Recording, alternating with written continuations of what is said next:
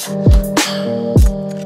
everybody, welcome back to Jimmy's Promo. Today is June 23rd as of the recording of the video, and Samsung just pushed off the latest software update if you're running that brand new One UI 5 Watch beta program, and you can still actually sign up for it still even today. All you have to do is open up the Samsung members application, and then along the top you'll see all of these banners.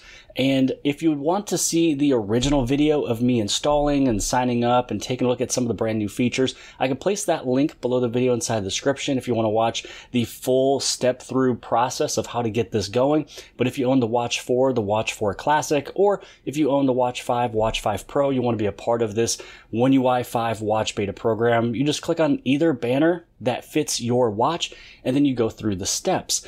Now, over here on the watch, I hit the power button or one of the menu buttons, and you can see that it was a little sluggish to kind of turn on. So I already just turned on the watch about 30 seconds ago, and the phone, or I should say the watch, is actually pretty slow and sluggish. You can see here. That's actually one of the fixes that they have done with this little update. So we're going to go through, we're going to find this update, and we're going to see everything that is brand new. So first off, once you are part of the beta program, then you want to go inside of your Galaxy wearable application, and then you also want to make sure you have the latest version. Again, the video that I have linked below the video here shows you every single step along the way. But here we go, we have it popping up. We have the watch software update. If you don't know where this is, you just go inside of the watch settings, and then you scroll down and you go inside of Watch Software Update, and then you go to Download and Install. Because I already downloaded it, that is why it popped up right away. So now all I have to do is just get it installed. So this right here is for the One UI 5 Watch program. This is the ending version of ZWF4, and here's the major changes and improvements. So a early sluggish issue after power on is improved partially. So I don't really know what they mean by partially. Hopefully it's mostly fixed, because when I did turn this on right away, it was very, very slow. After it kind of loaded everything, it was, quite a bit quicker. They also fixed the issue with Samsung Pay. Can't use for a while after OS updating. Fixed the issue of fast battery consumption. So if you joined the beta program, you found that your watch was kind of draining quicker. Looks like they fixed it here. Now, if you have the Watch 4, they added in bicycle riding exercise in the items of auto exercise recognition, and then in addition applied a number of improvements.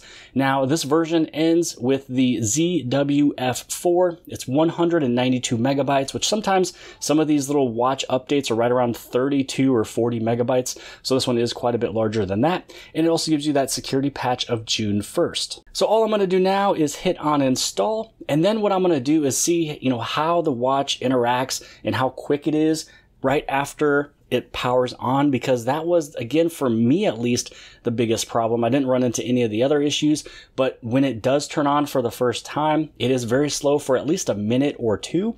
So yeah, we will be taking a look at that. And then again, I can go through the list again to see exactly what was brand new, but it's right around this point in the video. I like to state that if you're brand new here at the channel Jimmy is Promo, you appreciate these tips, tricks, tutorials, and the latest information on your Samsung Galaxy devices.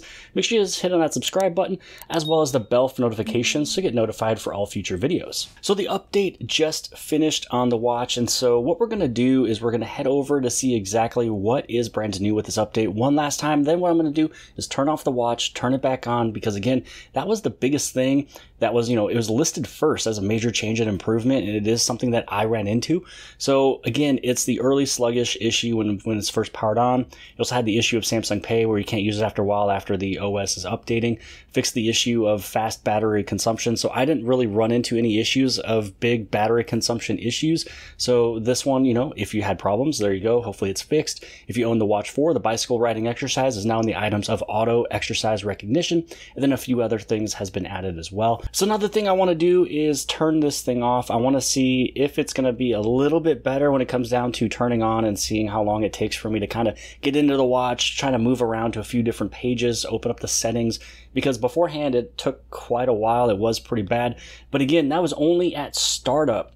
Now, normally most people just have their watches on all the time. You use it, and then maybe about 3, 4, 5 days later, you put it on charger, you take it off, use it again for 3 to 5 days, and so on and so forth. So let's just see if we do run into any problems, any issues. And I'm just going to do this in real time because I want to show you guys what it looks like now after the fact. So then this way, if you wanted to join into the beta program now, now that there has already been a little update that has given you a few bug fixes and improvements, maybe now is a better time to join rather than getting it on the very first version of, basically beta 1.